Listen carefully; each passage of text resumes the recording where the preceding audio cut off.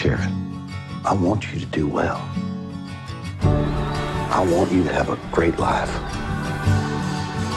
I love you, but we cannot see a way that you can live under this roof if you're going to fundamentally go against the grain of our beliefs. Jared, tell me the truth, that's all. I think about men. I don't know why.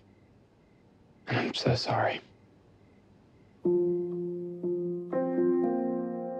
Your parents signed you up for a program to fix you, but Jared, you are a perfectly normal, very healthy teenage boy. They're gonna do things for you. You're a revelation. You want to say your goodbyes? Welcome to the Refuge Program. You cannot be born a homosexual. This is a lie. It's a choice. Go. Fake it till you make it. Become the man you are not. Save yourself.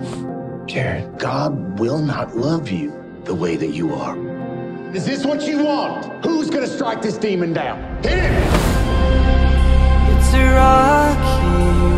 I'm having a tough time. I'm gonna give you some advice. Tell them whatever they want to hear. Play the part. Unless you really think you can change. Or even want to. What you're going through right now is just a moment. A moment. Yeah. A moment. I love God, and I love my son.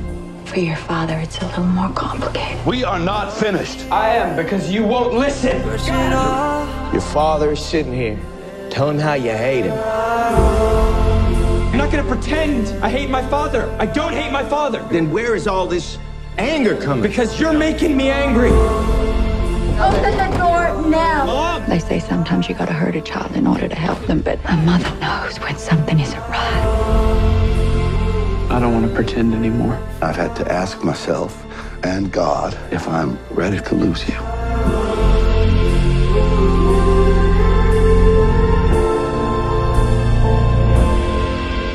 You're a revelation. Won't you liberate me now?